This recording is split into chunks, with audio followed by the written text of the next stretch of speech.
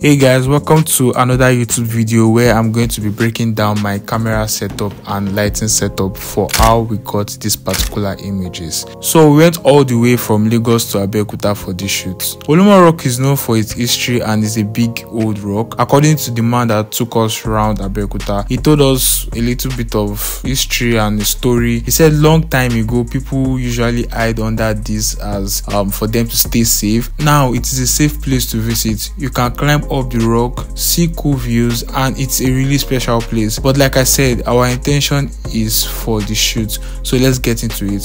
For the first image, we wanted the whole view of Abeokuta and the model, which she did a perfect job. The composition of this shoot was really perfect. It was showing the whole city of Abeokuta and why she was like on top the rock. That was the vision I had for the shoot. And settings for this shoot on my camera, I was using f-stop of 11 and the shutter speed was 1/25. The ISO was 100. Then I'm using the 16 to 40 mm lens, so I'm shooting around 19 mm, so it's a bit kind of very wide, which I love. And I'm using my Canon 6D, while my lighting setup was at 1/4, so it was like almost at the full power.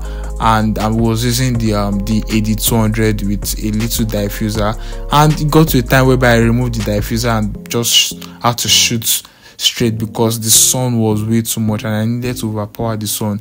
Remember that our f stop was on 11, so I had to like underexpose the background very well while she was dark, and the speed light did this thing and it powered the whole light to her, which came out perfect. And here's the result. While the second image, which my camera setting was on f9 and my ISO was on 100, shutter speed was 1/25, which my AD power was 1/4 with my diffuser, and it gave us this result. For the last image, the idea was for her to lay down and the rocks would just be the background, but we had the grass disturbing us. So at the end of the day, during post production, I decided to remove all the flowers. And you know what, we're going to go through the editing and I'm going to show you how I went about it. So let's go. In this tutorial, I'm going to be showing you how we went from this to this. So basically, this whole video is just going to be showing you the behind the scenes on how I edited the picture, and I'm not going to go into in-depth tutorial for any of this.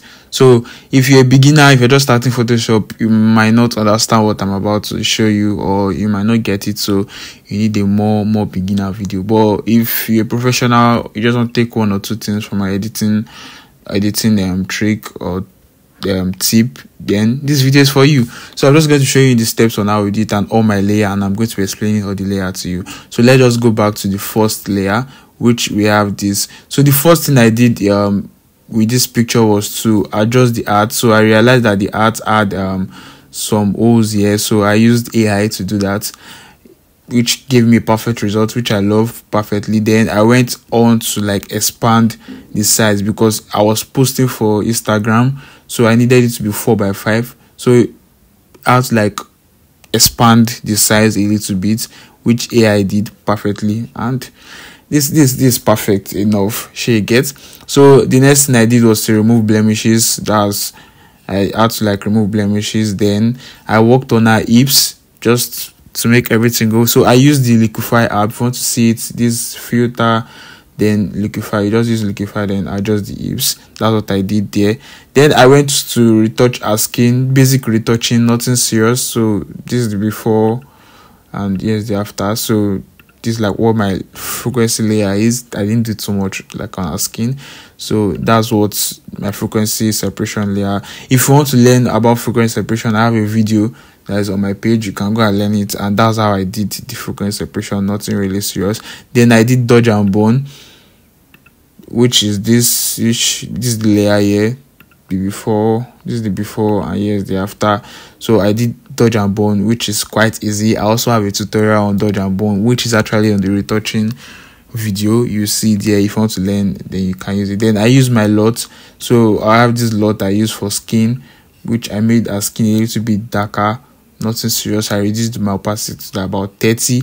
Then I use my lot. My lot is online camera raw LUTs. You can go online to get the LUTs. I'll put the link in my description below for you to see the LUT, and you can get it for your own project. It's actually nice. I have 4 different LUTs: dark, light, skin. For any of your projects, you can use those LUTs. So I have them in my description below. You can go to my link and download it. While using this camera raw filter, what you just have to do is come over to camera raw filter. So you come over to camera raw filter over here. Once you load your camera raw filter, what you have to do is just to come over to these 3 dots here, then load the filter that you've downloaded already. So I'm not going to be doing anything. Then you can actually correct it if you want. So that's how I color graded the image. It's nothing serious. I have my LUT already and just corrected it over here. That's all I did. Then the next thing that made this image pop up and I feel like people love is because of the glow. So I use glow for this image. How did I do this glow? It's very easy. I have a tutorial on it too on my page. You check it, 5 mind blowing effect. It's part of the effect I used. So you can get the tutorial on my page and understand how I did it. But it's very easy. I'm just going to explain it. So I created a new layer over here. Then I came over to image, adjustments, and use threshold. That's it. Then increase the threshold to about 40 something. Then use blur, version blur. Then come over to the opacity and change it to screen and reduce the opacity. And you can also erase the parts you don't want. That's what I did, and it made my image pop out a little bit. And you can see the if you check out the outfit over here, you can see that it's popped out a little bit, which I actually love. And that's why I guess people love the image. So that's why I did the glow. Then I went on to put my watermark. Then I did this text effect, the Gaia. You can actually check it on my 5 mind blowing effect. I actually did a tutorial on that, on how to do this text effect. It's very easy. So this is what my layer looks like. You can go to the tutorial and learn it gradually.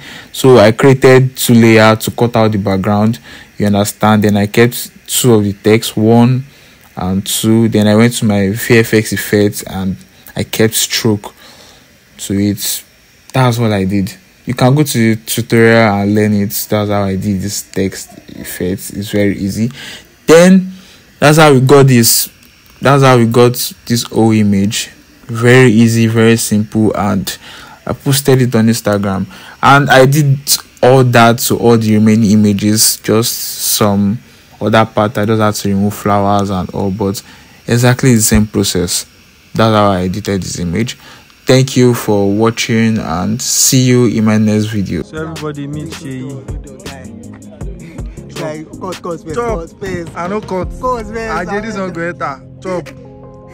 So Seriously, that guy. what's your problem?